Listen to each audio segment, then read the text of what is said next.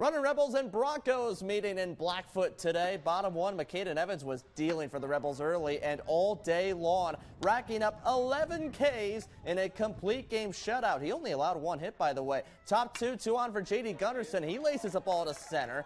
Trem Tolman decides to test Boston Ross's arm at center. There's a play at the plate, and Weston Layton tags him out to end the inning. Nice play there by the Broncos. In the third inning, though, Pocatello would cash in. Martin Serrano goes the other way into left for an RBI single. 1-0 Rebs. That was the first of many runs in a 9-0 Runnin Rebels victory.